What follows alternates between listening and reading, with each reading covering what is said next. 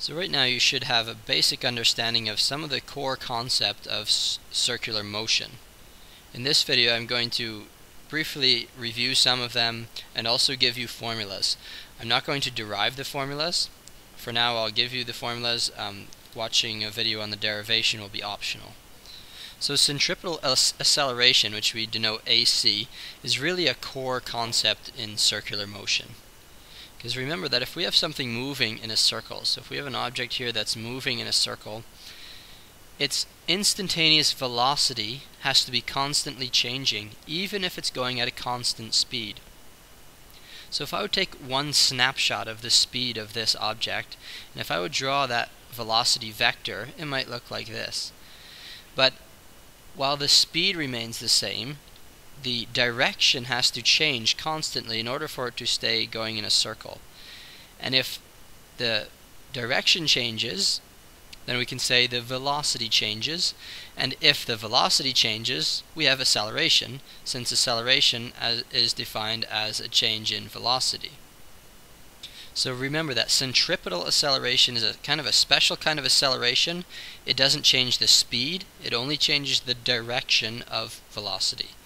And it's required for an object to be able to move in a circle. Our formula for centripetal acceleration is actually two separate formulas. It can be calculated two different ways. First one is v squared divided by r, meaning the square of the velocity divided by the radius of the circle here. And the other way of calculating it is 4 pi squared r divided by the period squared. You should see both of these on your formula sheet. You'll notice that centripetal acceleration is put in these absolute bracket marks on your formula sheet.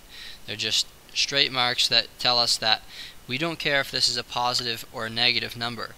And the reason we have to do that is because the direction of the acceleration, of course, changes at every point as well. It's always accelerating towards the center of the circle, so that's not a very interesting fact, so we're only going to talk about numerical value for this. So that's one important formula. The second one we're going to talk about is tangential velocity, or sometimes written as centripetal velocity. Again, we're going to consider this one with absolute value signs. We know that the direction of that velocity has to be continually changing, but what we're interested in here now is the speed of the object. The speed of an object as it is rotating around in a circle.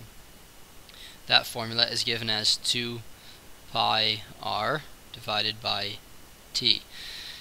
This one I want you to have a quick look at. You should be able to recognize why it's dependent on these factors. So 2 pi r you might recognize as being the circumference of the circle. T is the period, or the amount of time it takes to do one complete revolution. Think about how this relates to velocity as we studied it in kinematics. We previously knew velocity as being a change in distance over a change in time.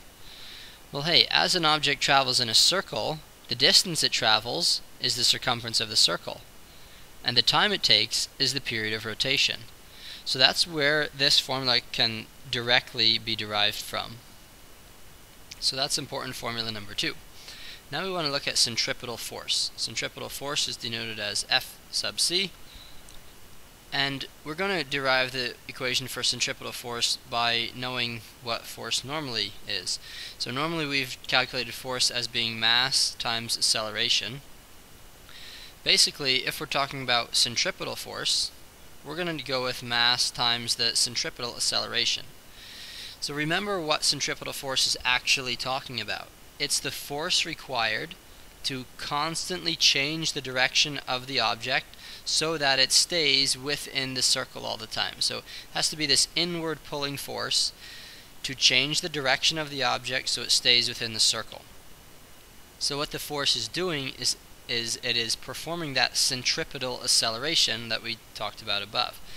So we can calculate it just by using our mass times acceleration formula, as long as we use the centripetal acceleration. So this one we could rewrite as being mass times v squared over r, or we could write it as being mass times 4 pi squared r over t squared. And you'll notice that this formula is not on your formula sheet, and you don't need it either, because you can use F equals ma and always derive it yourself.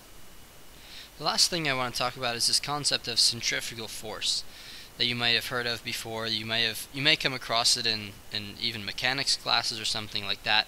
It's the idea that something spinning super rapidly in a circle has kind of an outward pull to it, and that's what we call the centrifugal force. In reality, centrifugal force is not a real force at all. It's a fake force. It's an idea that really can be related to Newton's first law of motion.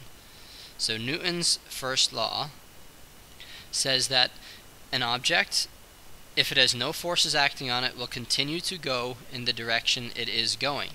So if we have an object that is moving rapidly in a circle, at any point in its motion it would like to continue going in a straight line. It would like to actually fly out of the circle at a tangent to the circle. That's all because of inertia, all because of Newton's first law.